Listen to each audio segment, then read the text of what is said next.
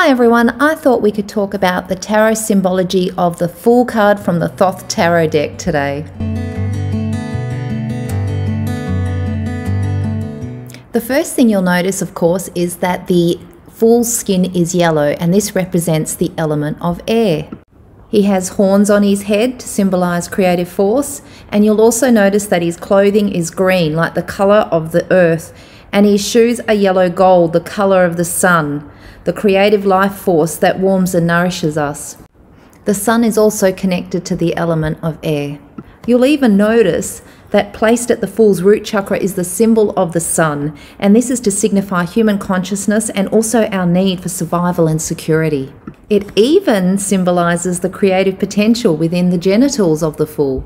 That's it for today. Join me again for our next video where we'll talk about more symbology of the Fool card from the Thoth Tarot.